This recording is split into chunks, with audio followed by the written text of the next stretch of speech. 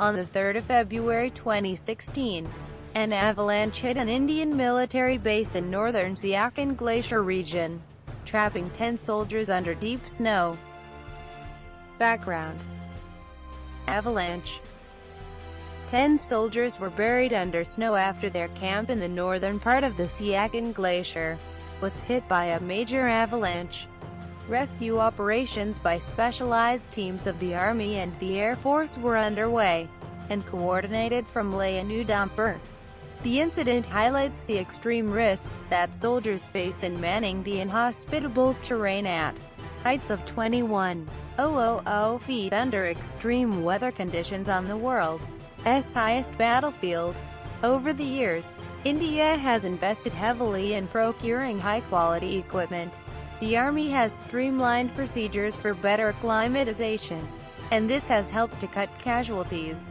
However, all that is no guarantee against the avalanche of the sort that hit the camp.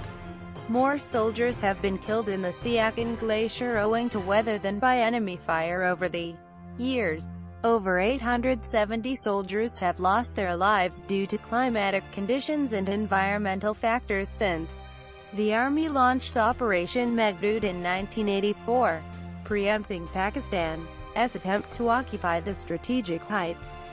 The guns fell silent after India and Pakistan declared a ceasefire along the line of control actual ground position line in November 2003. Rescue operation.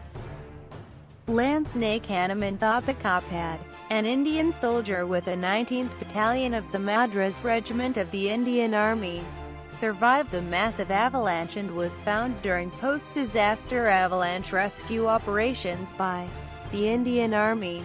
6 days after the disaster, he was rescued from 35 feet beneath the snow in -45°C temperatures. 6 days after an avalanche hit an Indian Army post in Siachen, at an altitude of 19,600 feet. His health was critical, but survival news gave family members a chance to celebrate. 9 other personnel at the post, including a junior commissioned officer, JCO, of Madras Regiment, died in the incident. His family's and the country's celebration was short-lived as he eventually died at the military hospital in New Delhi due to multiple organ failure.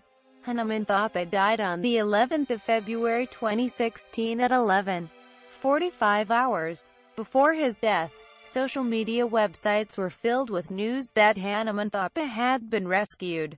This invited reactions from all over the country. Indian news channels were flooded with reports depicting the bravery of the soldier. During Hanumanthappa's treatment, Prime Minister Narendra Modi visited him at the hospital.